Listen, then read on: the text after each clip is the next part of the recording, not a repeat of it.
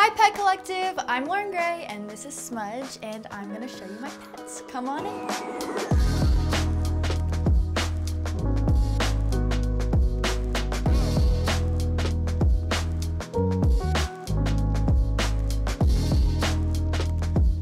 I'm Loren Gray. I'm about to be 19. I do social media, I make music, amongst many other things, and this is Smudge. She's not interested. I've been on social media since I was about 13, and obviously being on the internet that long, you're bound to get some negative comments, and I feel like growing up I was heavily bullied, and the career choice that I've chosen comes with a lot of negativity, a lot of online bullying and, you know, mean comments. But I am really grateful for Smudge and Poppy and even my fish, Sushi. They've always been there for me, and Smudge don't judge, you know? Smudge is 3.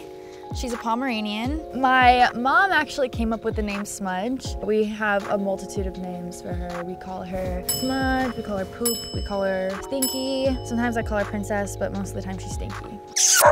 Unfortunately, when Smudge got here, about 3 days into me having her, we started noticing that she was really lethargic and she wasn't moving too much, wasn't eating too much. And on the 3rd day, we saw that there was blood in her stool, which is a pretty well-known sign of parvo. Parvo is a disease. It occurs a lot in puppies. It's highly contagious, highly deadly. It's really scary, and a lot of animals, dogs that get parvo, don't make it through. So it's really important to vaccinate your pets, make sure that they're up to date with all of their shots, because these things do happen and it is really awful and painful to go through.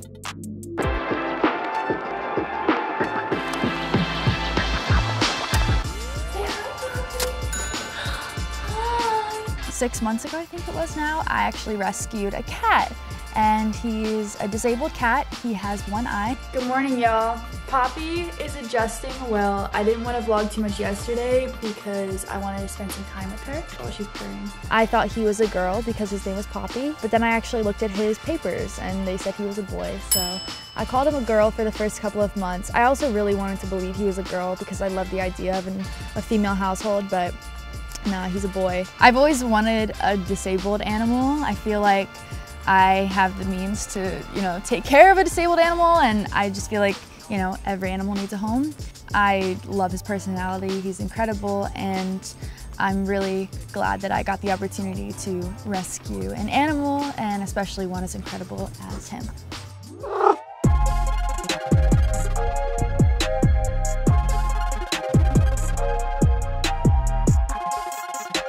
So this is the kitchen.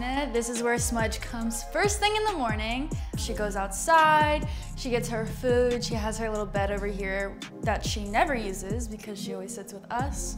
Anyway, and this is Smudge's cabinet of many, see, she knows what's in here. Her favorite treats, blueberry greenies. I feel so mean doing this right now. I feel like I have to give her one.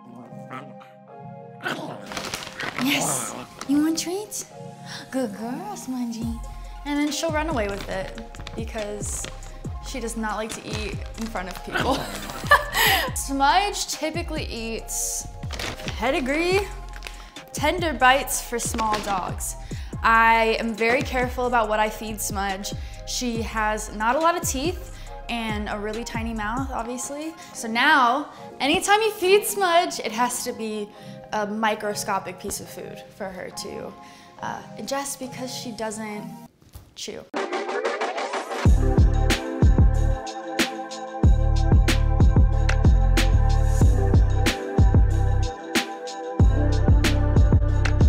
So now I'm gonna show you where Smudge sleeps, which is in my room. So let's go. This is my room. This is where Smudge sleeps. She sleeps right above my boyfriend's head, right on these pillows, and that's where she likes to stay. And that's her crate. that she stays in very, very rarely. Only if she's in trouble or if we're going to the store or something. We want to keep her separated from the cat. We don't really do that anymore because they get along pretty well. But when we first got him, she was a little scared of him. She wakes up when my boyfriend wakes up. She goes to sleep when he goes to sleep, and she sleeps right here above his head. And then if you come over this way, we have the newest addition to the family. This is Sushi. He's a betta fish. I was at PetSmart and I was getting something for Poppy, and I saw him in his little container. I felt really bad. So I made this tank, decked it out, got him acclimated, and now he lives here. For people that don't have fish, betta fish specifically get really excited when you walk past. Like every time I walk past his tank, he's super active, but they're just fun and they're very interactive and they have personalities. I feel like a lot of people don't realize that about fish. And I love taking care of things. I love taking care of animals. And so, I don't know, I just enjoy having him here and taking care of him. Okay, so this is Poppy, and he's probably not gonna wanna be on camera for too long, but we're entering his domain, so I thought I'd at least let him say hi before he runs away. As you can see, he does have one eye, but he's perfect to me. This is Poppy's room. It's also the laundry room, but we have his litter box, his cat tree that he's torn up, his bed that he doesn't use because he loves sleeping here, and his food and water. He pretty much has free reign over the entire house, but this room specifically is his so that if he wants to get away, he wants to do his business, eat his food, he can do that in private because he's a cat and that's what cats do. Right now, we're gonna do some tricks for one of our favorite charities, Best Friends Animal Society. We love them, they're the best, so we're gonna have Smudge do some tricks to raise some money and help them out. Trick number one, I'm gonna get her to sit, and she's very excited. Ready, Smudge? Sit. Good girl. Now, I'm gonna make her give me her paw. Give me your paw. Give me your paw. Oh, that's a good girl.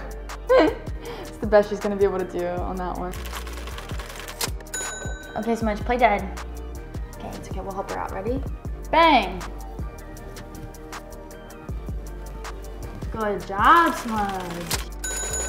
All right, guys, I think that's pretty much it. Thank you so much for watching, and shout out to Best Friends Animal Society. We love you. Thank you for watching Pet Collective, and we'll see you soon.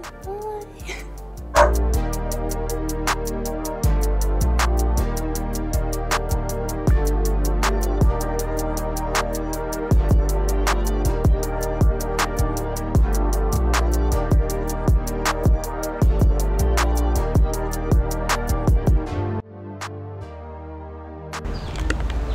The water bottle is not gonna hurt you.